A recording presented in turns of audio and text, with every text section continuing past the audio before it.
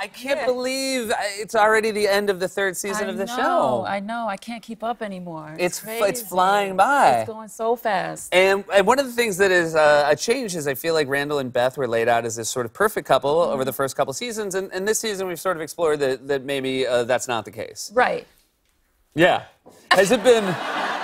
I mean, it's weird to say, like, is it fun as an actor to take on that change? Because, of course, it's a more, negative energy to be playing. But Right. Do you enjoy it? Yeah, negative is always fun because it's like, it's challenging. Sure. Right? And then it's a total change up from what we have been. But I kind of feel like it's realistic, right? It's life. I think if they stayed too perfect, people would start to question that. Or people would say, like, that's not a representation of a real marriage. And we want to do our best to really represent what people go through. So I found the struggles to be really challenging, but, I'm doing it with Sterling K. Brown. That's not that challenging, yeah. One thing you had to do without Sterling is your character had to rely on your background. You have a dance background to some degree. Yeah. Because there was some dancing for you this year. Did you have to go dancing. back to the drawing board? Did you have to retrain at all for this? Yeah, they wanted me to do ballet.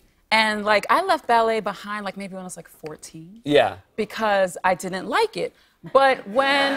Good reason. Yeah, that was my thing. I mean, Misty Copeland kills it. But, like, but then I went back to train for ballet. And I found out I still didn't like it. Wow. And so I was like, okay, what are we going to do now? Because they want her to do ballet. And I was thinking... So I asked them, I said, maybe modern dance, y'all? Does she do African dance? I can get down with that. And they were like, no, it has to be ballet. So I was like, all right. Then I got this brilliant choreographer, Nia Brantley, who started teaching me and coaching me. And she's fantastic. And she made it feel like it fit my body. Because I'd always sort of been told, like, your stomach sticks out, your butt's too big, all these things that I didn't kind of fit into that genre of dance. And then she made it feel like I could wear it on my body and do it sort of boldly and proudly. So it worked out. I feel like, it really did work out. Yeah, it worked out. I'm glad you guys put the work in together. Yeah, we put a lot of work in. Yeah. This show, obviously, I don't need to tell you, has fans are very passionate about it.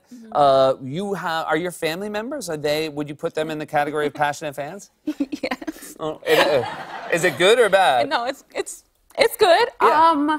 No, I have like this whole text chain. My family in Jamaica is going to love this because they're on this text chain.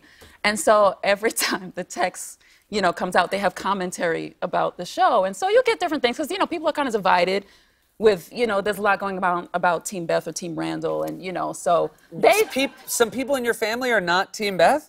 Oh, yeah. Wow. No, my family keeps it 150, okay? It's not, so sometimes, they'll say, Randall too spoiled, him too spoiled. You spoil him too much. You know what I mean? And it's like, or my niece will say, Auntie Sue, can you explain to me what how you feel about the Team Randall, Team Beth thing? Because I'm very Team Randall, and I was wondering what your point of view would be, just as a normal person and not an actress, about what, if you were just looking at it objectively, like, who would you, and I was like, I went back to, I was like, so your team who? She was like, Randall. But I get it. I think it's fun. Yeah, and that is a better option than them not watching the show. All. Yeah, so, absolutely. I mean, that means they're tuning in, and I'm definitely Team, R&B, and, hope for the best for the couple, absolutely. There you go. Yeah. And this is very exciting.